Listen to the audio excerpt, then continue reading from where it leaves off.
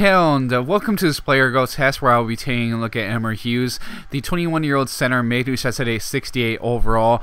Some solid stats from the start, especially technically some great passing, but we'll take a look at his attributes a little bit later after we take a look at the play information first. But he's a 5'10" center mid CDM, left-footed, medium work rates, 3-star weak foot, 3-star skill moves. So taking a look now at his physical stats, pretty solid. Nice to see he has some good stamina. The agility isn't too bad. You certainly could move that up with a beat your manager, get his ball control, dribbling up a little bit as well. But again, passing pretty solid, not too bad with the ball control, dribbling. But it does improve quite a bit later on, as you'll see. The +3 in that first season is very nice. The ball control up to the 71, so good first touch. And the passing is really a stat you have to keep an eye on, as it just grows so much, especially in these first 2 years. Up to the 80 overall, and long passing is pretty solid. 78 short passing is pretty good. And the ball control, dribbling again is moving up fairly steadily also. But now the passing attributes are both in the dark green, and some good improvements all around. Long shots, shot power, one that just always seems to grow when I do growth tests. Those are two stats, especially on basically any midfielder attacking player, they go up significantly. It's no different here with Emyr Huws. But up to the 79 overall, age 26 is very solid.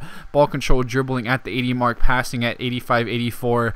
So certainly he's going to be a fairly attacking minded midfielder, and you'll see his passing, which is amazing. He was a magician in the midfield for me.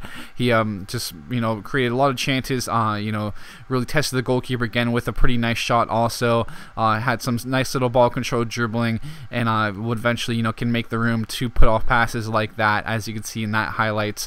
Can hold off defenders a little bit as well. His physical stats are pretty solid. His agility would get a little bit better over the years. And just sprayed so many good passes. So you'll see in these highlights. That's basically the most of the stuff that I had was that. But he certainly will be a good dribbler as well. He just wasn't very he was decently agile, working make things happen from time to time in the midfielder, as you can see like in this highlight. But I wasn't gonna blow by everyone or make too many defenders miss, but certainly could from time to time, especially depending on the opponent. But 82 overall, age 30 is great.